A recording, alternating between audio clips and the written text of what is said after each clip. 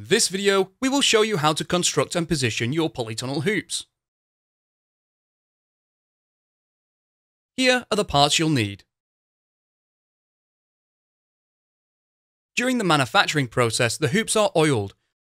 You will be required to remove the oil with a degreaser such as hot soapy water or white spirits. This is required as the polytunnel cover will be protected from the hoops with an adhesive tape. It is easier to clean the hoops prior to assembling them. First, we will start by assembling the hoops on a flat, clear area. The two legs of the hoop are plain on both ends. The centerpiece is swaged on both ends. Connect the sections of hoop together by slotting the swaged end into the plain end.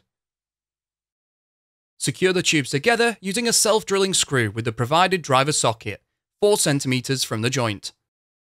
Flip the final hoop over prior to screwing. This ensures when the hoops are positioned, the screw heads are internal to the structure and that the configuration of the hoop joints are identical for all hoops.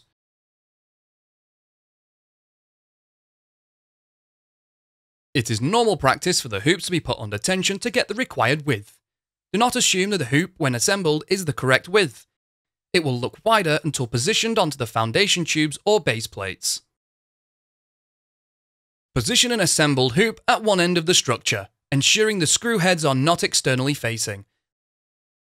This will prevent damaging the polytunnel cover when fitted. Repeat the process for all hoops.